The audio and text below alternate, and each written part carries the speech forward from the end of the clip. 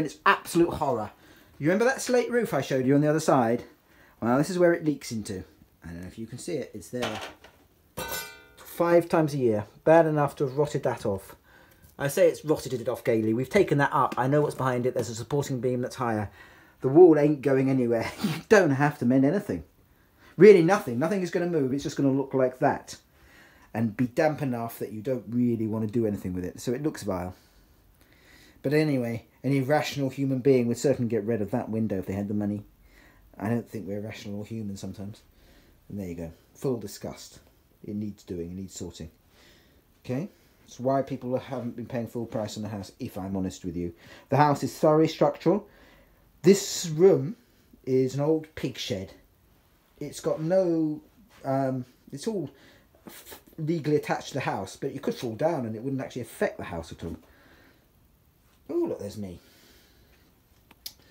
And down there, I don't know if you... Can you see it? Can you see what I'm pointing the camera to?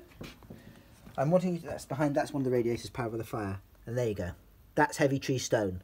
So that's the local stone and is what the base of the house is made of.